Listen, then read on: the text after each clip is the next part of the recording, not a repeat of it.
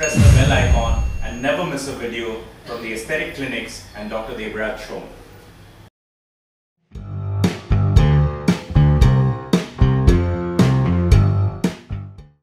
Good morning.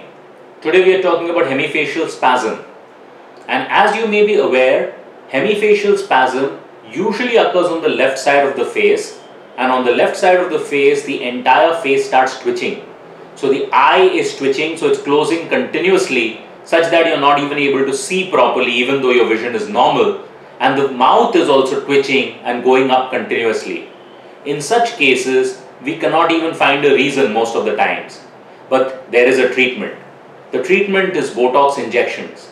These Botox injections are given on the eyelid area as well as periorally in order to reduce the twitching. The Botox starts acting within 2 weeks, and the results of these last for as much as 3 months. So it is possible to treat hemifacial spasm and blepharospasm well.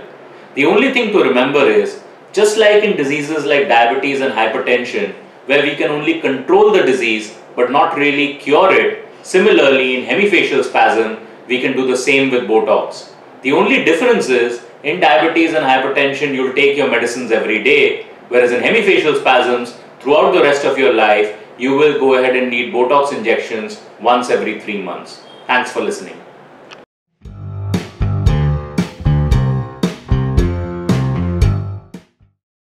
Hello, I'm Dr. Debraj Shome. I'm a facial plastic surgeon. I trained in the United States, Singapore, Europe and India, and now currently I'm practicing in Mumbai, India. Facial plastic surgery is a specialty in which plastic surgeons train only in surgeries of the face. This is a very nascent specialty in India, and there are only 3 or 4 surgeons in the whole of India.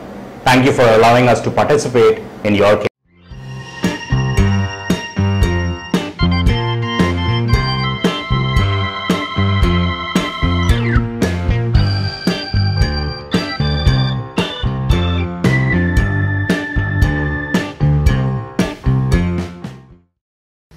Thank you for listening.